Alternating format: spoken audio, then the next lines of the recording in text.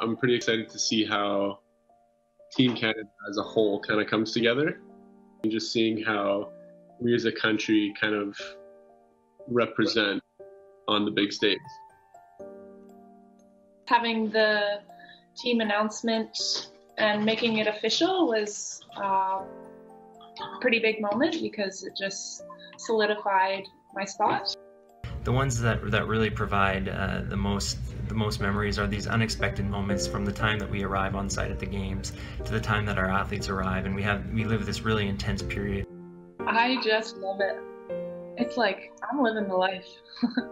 You know, it's I wake up and I have one goal for the day, and that's to make sure I'm fast in a rowing boat. To just kind of take a step back sometimes and just really enjoy it.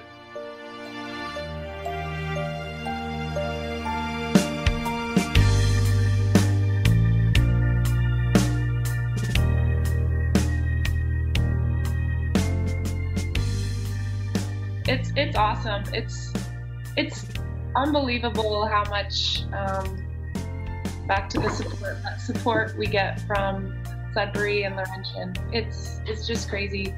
Laurentian is definitely top of the charts.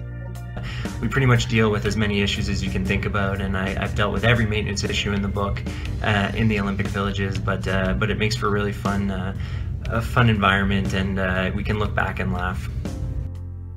I think Laurentian gave me the opportunity to just learn how to have fun while rowing.